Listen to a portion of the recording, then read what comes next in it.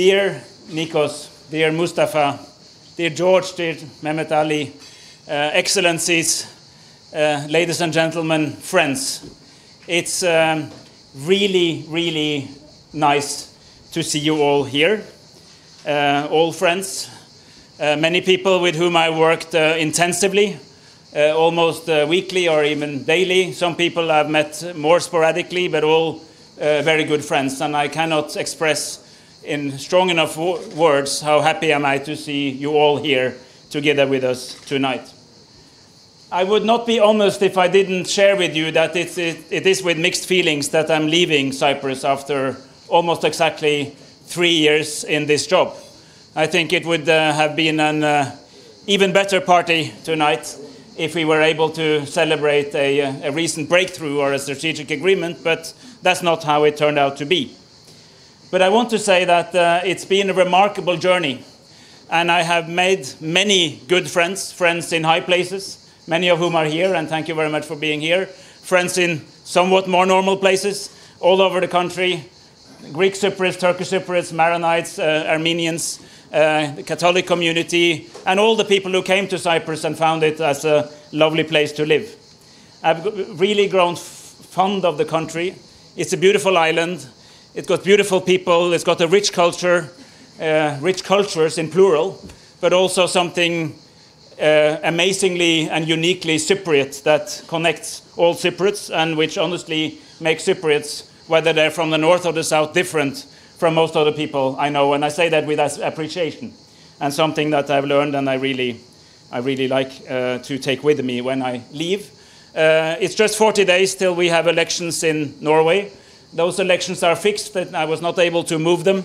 I think it's about time I show up if I expect anybody to remember me there as well. So this is the natural moment for me. But in a somewhat unfortunate way, it's also a natural moment given that things happen as they did over this summer. I've been criticized for many things, and some of those are quite usual. And, you know, we in the UN, we know that part of the job is being criticized. As a general rule, we actually prefer to take the criticism to us than to have sides criticizing each other, because, I mean, we can always take it. But one of the things that has been stuck with me is that I was supposedly such an optimist. I was even accused of being a hope monger. It was one of the newspapers said, Espen is such a hope monger. That was a bad thing. I'm sorry.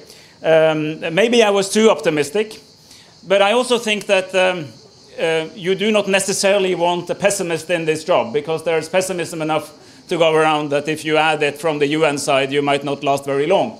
So I think that a dosage of that, a healthy dosage, is probably okay. But of course, you need to be an optimist and a realist at the same time. And the degree of realism has, of course, grown over the years that I've been here. Two of my best friends are Limassolians. They are the leaders, Nicos and Mustafa, and I've learned to know them and appreciate them very much as leaders of their two communities. And I've learned from you, Nicos, and from you, Mustafa, a lot about the people you represent. And one of the things I've learned is that things that might look easy to outsiders are not so easy to insiders. Not because we outsiders are smarter in any way, but simply because there's so much meaning embodied in things that have been there for so many years that it takes some time to really grasp the depth of the meaning that is embedded in concepts and words and ideas. And I think it's important for those of us who are here to be the humble servants and try to help to learn about this. And I've learned a lot from you both and from all the other people I've been working with. And it's been an amazing time. Also, such a privilege to get to know Mr. Öztil Nami, you're there, Andreas Mavrianis, they're appropriately together here, and their brilliant teams. At least I've seen Ipek, I've seen Melina, I've seen Polly, I think Sertac is here, Meltem. If there's somebody I'm not mentioning, it's just because I don't see you coming in, but all those people who have been so instrumental and have done such a great job. 154 negotiators, formal negotiators meetings, that excluding the sessions in Switzerland, excluding all the informality and the dinners and the more private stuff, 154, every single one with a structure and agenda. Some of them making great progress, some of them making no progress. But even when we made no progress, we almost always parted with an idea that we could make progress the next time. We negotiated, did a lot of the job. The leaders, 70 meetings, 70. Just reflect on that. These people have day jobs. These people don't only do this. But over the last 27 months, the leaders of the two communities have met 70 times in formally prepared meetings trying to solve the problems. Well, we did not. Okay, we know. But I want to say that despite of in no way trying to hide my disappointment with the fact that we didn't get to where I hoped we would be getting while I was here and while we were doing this, a lot of things did happen. We were jointly aiming, and the reason I mention this is not to say, oh, it's too bad we didn't get there. It's more to say there's a platform to build on if ever a new attempt is being made. And I don't know, it will be without me, but it will be probably later rather than sooner. But there was a serious effort from everybody involved, and I can testify to that, to create a genuine federal solution in Cyprus, a genuine federal united Cyprus, modern democratic federal in the true meaning of the word. It was a genuine united sense that we needed a truly European settlement, which was genuinely European in all its aspects, that it was economically viable, that we did what I think we did quite well. We, all of us, I'm not saying we, the UN, but the leaders and the people who supported us and the European Union and the international financial institutions, the World Bank, the IMF, the European Central Bank, the European Bank of Reconstruction and Development, the European Social Bank, all these entities that were actively involved on a weekly basis and with whom we had very frequent video conferences or real meetings, all of them contributing to thinking about the economic viability, a fiscal federalist system that would deliver a rational, modern decision-making on the economic front, a functional state and a secure state. And we did invest in thinking about a new security concept that would alleviate the concerns and worries that has been built through history, whether it's 63 or 74 or any other moment in history, in such a way that, to use Mustafa's word, that the security of one community would not come to the detriment of the security of the other, but at the same time both communities could feel secure and the country as a whole could feel secure together. This was in the making, and that's not bad. That's actually quite a serious ambition that was shared. And I want to use also this opportunity, having mentioned the leaders and the negotiators, and not the least the excellent negotiating teams, also to mention the people in the technical committees, the people in the working groups, but also the diplomatic community, the organizations I already mentioned, and those I may not have mentioned. The Council of Europe should be mentioned as well. I said the EU, but that's the Commission, it's the Parliament, it's the Council, it's the ECB. All of these institutions were here trying to help. And the rest of my, because although I'm leaving Cyprus now, I will still be engaged in writing the report, and we will try to record as best as we can all that was achieved in a way that's respectful of what has been confidential and so on, of course, as I agreed with both leaders today, but in such a way that it is not lost for future endeavors. It's also been fun. And don't misunderstand it. It's been hard work, serious work, not always easy. I think you all know that. But we also had our many good moments, and there's been a lot of humor. There's a lot of humor, a lot of cultural things. I remember so vividly the Otello Tower, which where you, Andrula and others were organizing, the many events like that. But also all the stuff you haven't heard about, which I will now reveal. From the inside of the talks, and I'll just take two examples which I think they will let me get away with.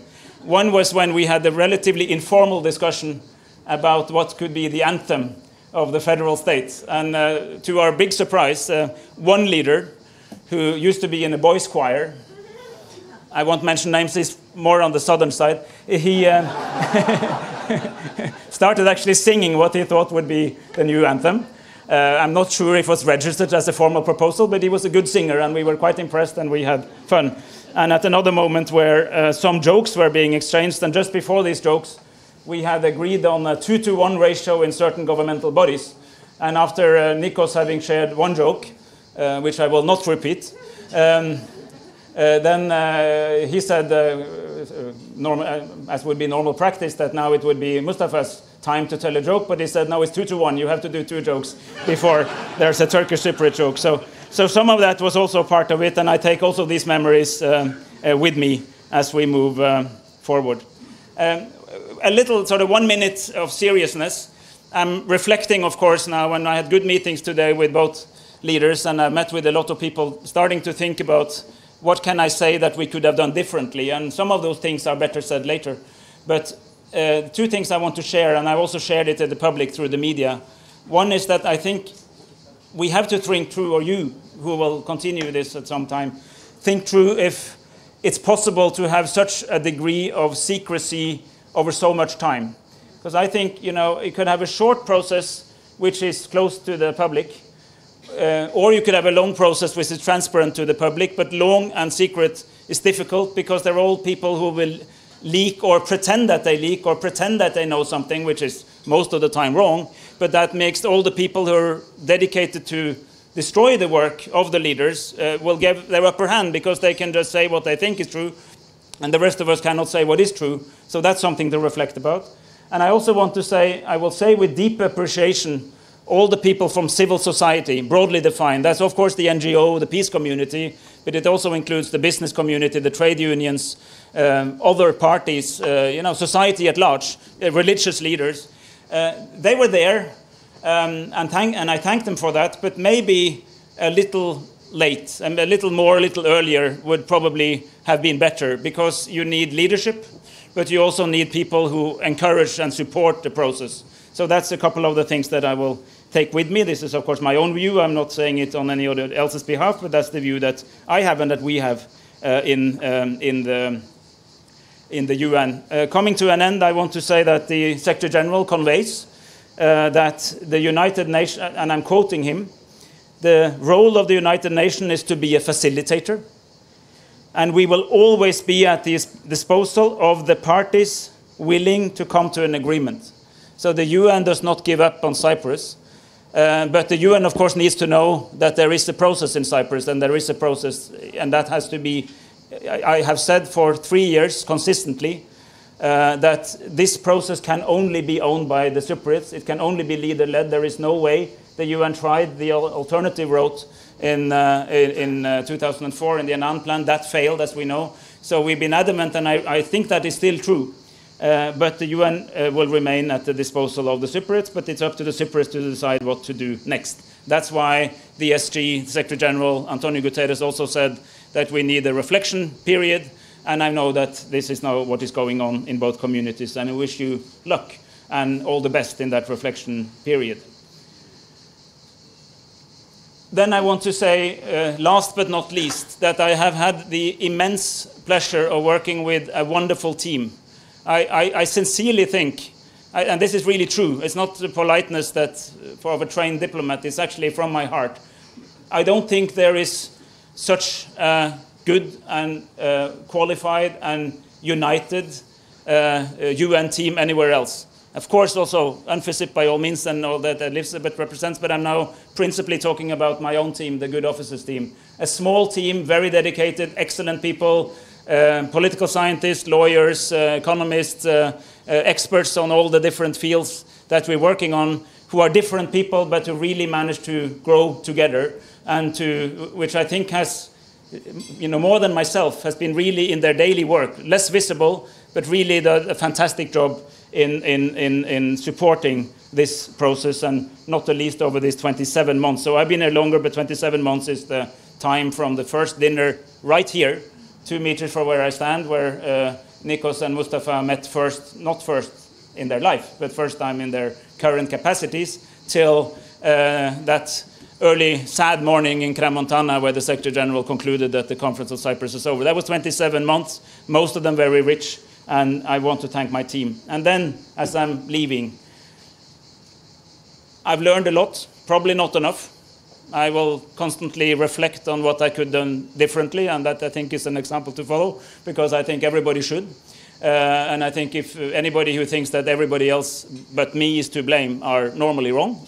So I will not start by saying that. I think we all could have done things differently. But I have not learned or seen or observed anything that suggests that the idea is wrong. I leave very, very confident that the best solution in Cyprus is a united federal Cyprus in line with the European principle, bizonal, bicommunal. These are the UN parameters. I believe in them. We, the UN, at least, believe in the UN parameters.